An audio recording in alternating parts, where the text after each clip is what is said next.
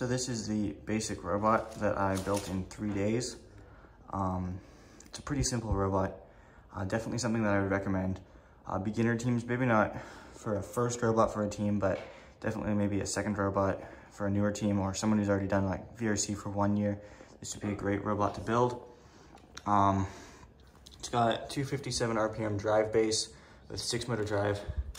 It's got a little bit of a weird placement for the back motor, but that's because I just didn't want to have to stack the motors because I already built the Cata tower before then. It's got a nice wedge at the back, flips up to start in size, and that's to push the tri-balls over, and it also works pretty well for defense. Then it's got a 2-motor 20 RPM catapult. Those are red cartridges, and that's 12 to 60. The 48 tooth gears are just there kind of for bracing because we don't have any of the high strength lock bars. Then it's got a little ratchet back there to allow the catapult to easily hang and take some of the pressure off the motors during the match. And then those little standoffs there are just kind of to grip onto the catapult. So it doesn't have an intake. That's definitely its biggest drawback, but it can do pretty much anything a normal robot can. It has a funnel at the front to kind of store tri-balls into the goal. And the front of it is under 6 inches, so that makes it pretty easy to shove tri-balls into the goal.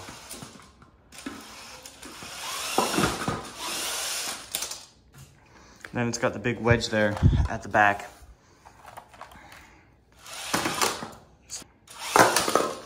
So yeah, that works really well. It can climb over the barrier.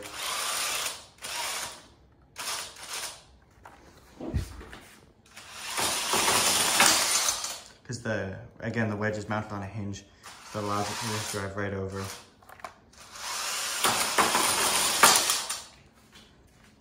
It doesn't need any skirts or sleds or anything because those little C-channels at the front, they just go right over the barrier. They're designed so that if you're pushing on another robot, you don't just drive up on them.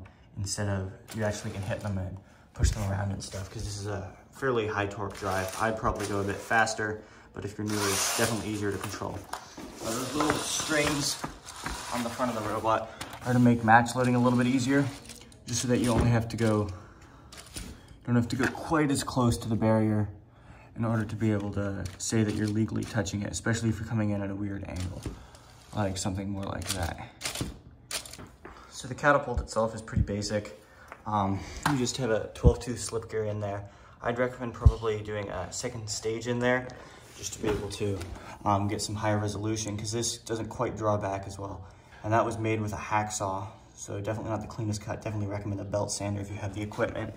Then 60-tooth gear, so 200 RPM. And then match load wise, I just load those in straight down.